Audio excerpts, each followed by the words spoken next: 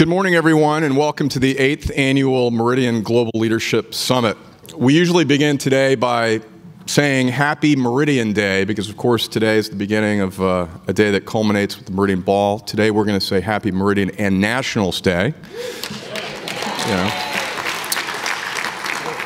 And for all of those of you from Houston, welcome. We are equally happy to have you here.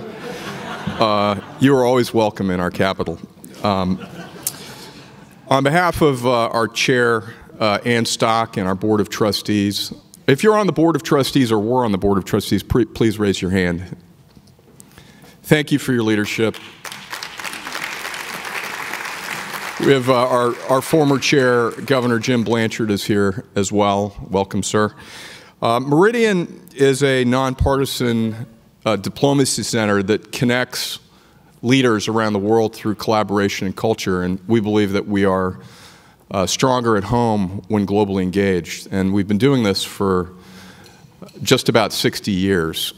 And this year, we conducted a variety of programs to advance that mission. All of you are familiar with our work bringing thousands of international leaders to the United States, working closely with the United States Department of State. These are leaders that have in the past included people like Margaret Thatcher, Indira Gandhi, Nicolas Sarkozy, people who have gone on to be heads of state through the International Visitor Leadership Program. And we think it's really important, especially now, that this fabric of connection between leaders in the United States at all levels and around the world takes place. And it's against that backdrop also that we've been convening through our Center for Diplomatic Engagement and our Cultural Diplomacy Center, doing work to bring culture and the arts around the world, because again, it's very critical at this point in our history to maintain the institutions and the connections and the fabric of our international affairs.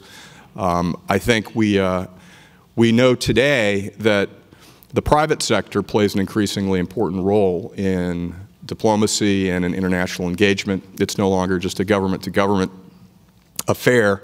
And so today we decided to focus this summit on several of the important drivers of our international economic landscape, including energy, trade, international investments. There are transitions and interesting changes and developments and uncertainties around all of those issues. We also have a couple of longtime partners here that we've worked with on the summit. We have, of course, the Ronald Reagan International Trade Center, thanks to Andrew Gelfuso and his team, and Gallup. For those of you that are familiar with Meridian, I think it was Governor Blanchard who said, you know, we need data to talk about these things and to focus the mind. And we're going to hear from Joe Daly, a new trustee, a little bit about some new information about attitudes towards trade. And of course, you all know Jim Clifton, and John Clifton before him served on our board of trustees, so we'd like to thank Gallup.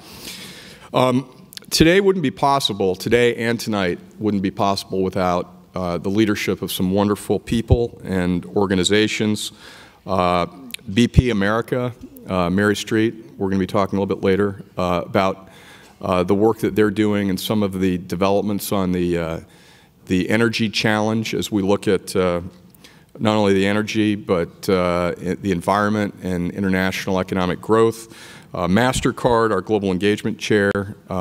We have Mike Froman joining us shortly, and they're doing some exciting work in digital financial inclusion.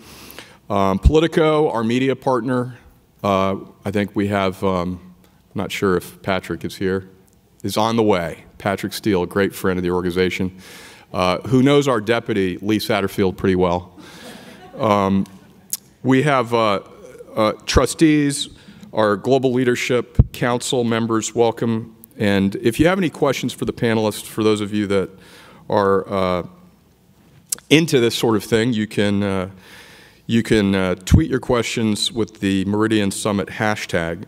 So we'll be monitoring the questions this morning. Thank you and welcome to today's dialogue, and we hope you will enjoy the day, and go Nats.